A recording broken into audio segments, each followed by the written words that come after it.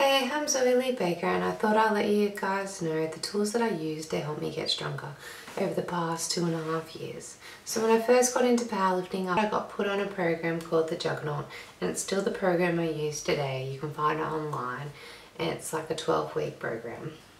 Because before I got into powerlifting, I was just doing exactly the same workout every single day, doing your whole, 2 or 3 sets times 12.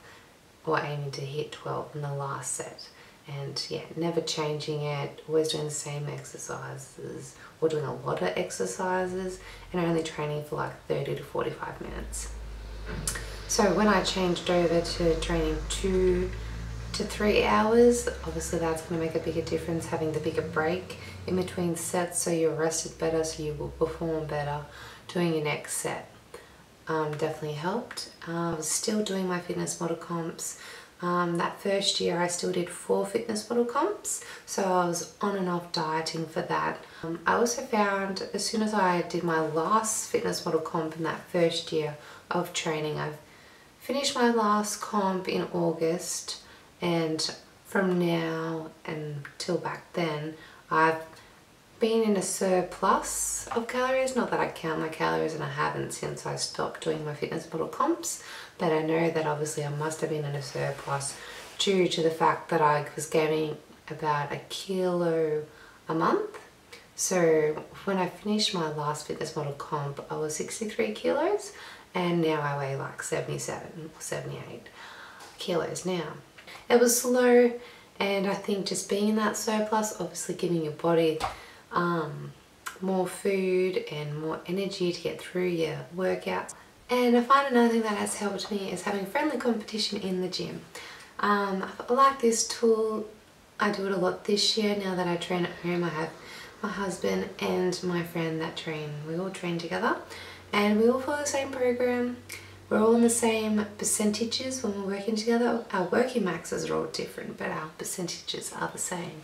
And usually on our last set we'll do as many reps as we can, and that's just one tool that I use to help motivate me to push myself a bit harder in my sets or my last set, just to see how many I can do.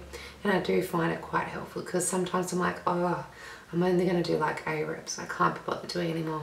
And then most of the time my friend goes before me and she'll get like 13 or 14 reps, and so then I just find this inner energy to try and beat her. Sometimes I do, sometimes I don't. She usually beats me a bit more than I beat her, but it doesn't matter.